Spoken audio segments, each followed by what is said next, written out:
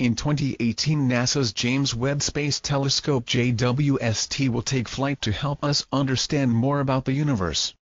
But NASA has already begun to lay out plans for their next space observatory in the hope of one day tracking down alien life. Called the Advanced Telescope Large-Aperture Space Telescope Atlast, the mission concept builds upon key technologies developed for Hubble and the JWST. A team led by scientists and engineers at NASA's Goddard Space Flight Center in Greenbelt, Maryland is now studying the scientific and technical requirements and costs associated with building the telescope. Conceptually, Atlast would leverage the technological advances pioneered by the Webb telescope, such as deployable, large segmented mirror arrays, said Dr. Mark Clampin, Atlast study scientist and JWST's projects